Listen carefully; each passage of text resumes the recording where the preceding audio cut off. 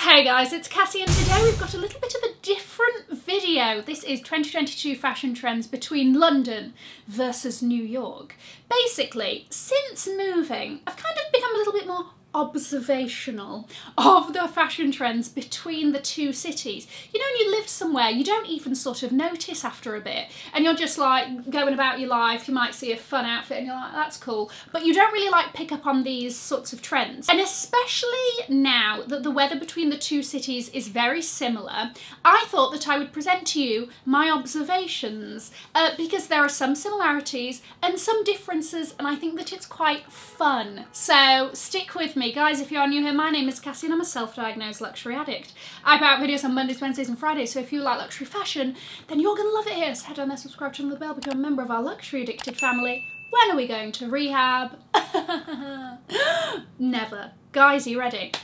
Let's jump into it. Also, obviously, this isn't, you know, talking about every area in either of these cities. This is mainly like your very central London and Manhattan. Keep that in mind, and this is just me from my gallivantations. I'm not the oracle, I don't know everything, but this is just what I've picked up. Okay, so number one, trenches versus shackets, shirt jacket. Right. So, we're going to start off with the London side. London, we are living up to our very best stereotype, okay, our very best Sherlock Holmes impersonation with a trench. The amount of trenches I saw when I went to visit back home was like, you couldn't miss it. Everybody was loving a trench, and I get it. It's such a great topper for this time of year especially.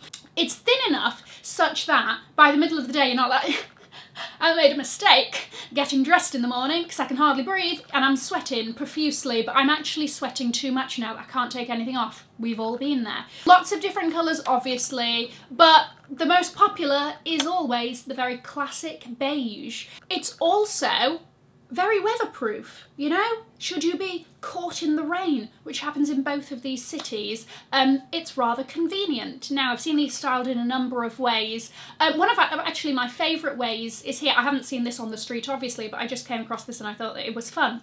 And I think trenches are a really great way of wearing something maybe a little bit skimpier underneath, but you're still, because trenches hit quite low, you're still quite covered from the elements. So you can be like, oh, a look, but I'm topped it off, so that actually practically I'm still a little toasty. You know, I think trenches are a lot more versatile than one may think, and they can be dressed up or down, so great to see a lot of trenches. Conversely, stateside, shackets, a shirt jacket in lots of different ways and weights.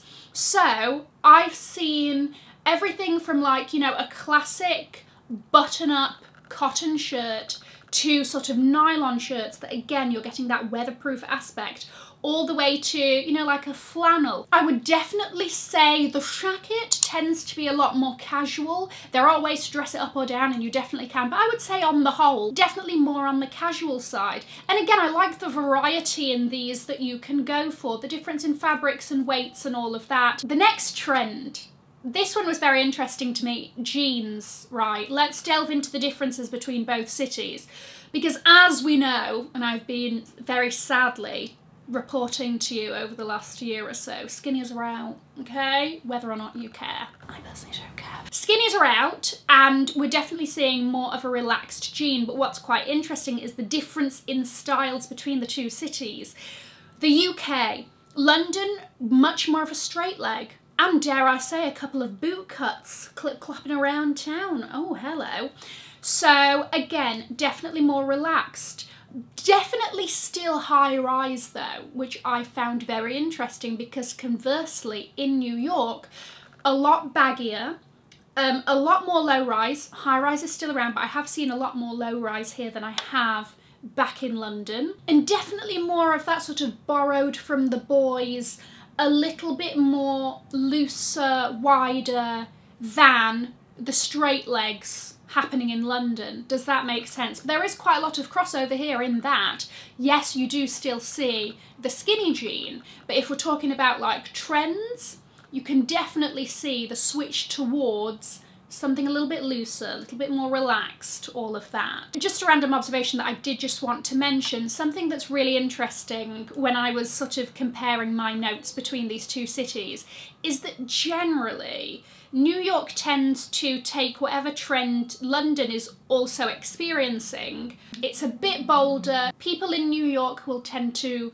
go for the riskier trends and still pull it off, kind of thing. But I think people in New York are a bit more willing to take those fashion risks as opposed to Londoners, who are, on the whole, very stylish. But I just think when it comes to those like, out of the box, a little bit edgy, blah, blah, blah, definitely more New York. The next trend is all about boots and the way that boots are worn in different cities. In London, I saw a lot of shorts, tights, boots pairings, okay? We seem to love a short. Conversely, while you do definitely see that in New York, I've seen more boot pairings with like a flowy dress, a bit more of that juxtaposition of something very stereotypically girly and feminine with something that's a bit more masculine and a bit harder on the footwear. I don't know why these pairings are different or that's happened. I just found it interesting. And staying on the topic of boots, boot preferences.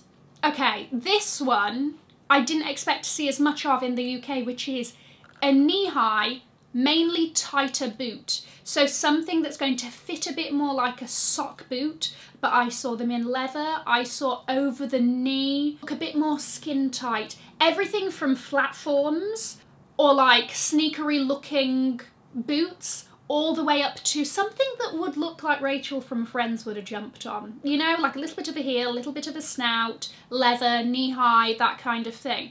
New York, cowboy boots. Oh, love a sodding cowboy boot. Maybe I need to jump on. I've not had a cowboy boot ever. Am I a cowboy boot gal? Could I be one? She's open to it. And again, everything from very, look, I'm not coming from a place that knows what a proper cowboy boot is, but everything from what looks to be an authentic cowboy boot all the way to a sort of looser interpretation or kind of, you know, designer version of a cowboy boot that has the elements, that has some of the elements and some not. But I found that very interesting in the different, because it's quite a different taste in boots between the two there. The next trend, we're jumping back into jackets. Londoners, we love a sodding blazer, don't we? My gosh, I don't know what it is. Blazers, mainly oversized cuts, okay? I don't really think...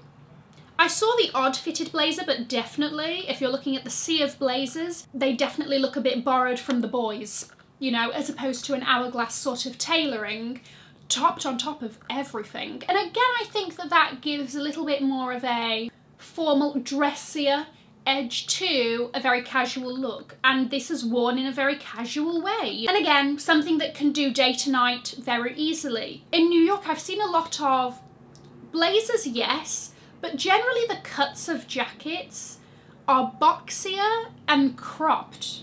So like they hit at the waist. They're not necessarily, again, that tailoring isn't really that, you know, hourglass feminine tailoring. It's definitely boxier. It's definitely a little bit over on the oversized bomber jackets as well. I also just wanted to throw in some random other observations that I found very interesting. New Yorkers love a crop top.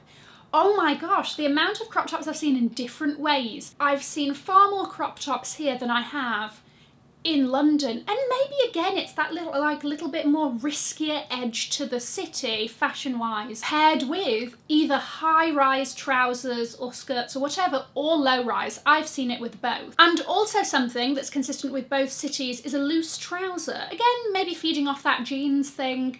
Trousers a little bit more tailored, again looser side, mainly more high-rise. And I did also want to talk about the bags between the two cities, because this was fascinating to me. I would say generally New York has more variety in bag styles. Stick with me here. Basically in London you can tell the most popular bag style, no matter where you look, blah blah blah, is a crossbody bag. It's practical, it makes sense. In New York, it's not so cut and dry. In New York, there's much more sort of variety within bag styles. Definitely a crossbody vibe, but of a shoulder bag. They really do. And that's quite fun to see. I did also want to mention that I had my beady little eyes open in London this time, looking for like, what designer bags was I seeing the most? And I have compiled a small list. There are 3 main designer bag brands that I was seeing on this trip in London, right? And I'll tell you the ones from each brand. Saint Laurent, the Jamie, the Lou, Dior, the 30 Montan, the Caro, and the Lady Dior. Oh my gosh, I was not ready for the amount of, well, I've just never really noticed before, the amount of Dior bags in London. Have a look, keep your eyes open, it's quite fascinating. And the other one is Gucci. 2, Gucci Marmont, are you surprised? No, but Gucci Diana. Hello, that one made me happy a bit. Anyway, there you go. I hope you found that interesting. I found it interesting to write my little notes and, you know, be observant and all of that. I'm going to leave a link to another video over here in case you haven't already seen it. Have an amazing morning, afternoon, or evening wherever you are. And in the words of my father, if you've enjoyed it, tell your friends. If you haven't, keep your mouth shut. I'll see you in my next video. Mwah. Bye, guys.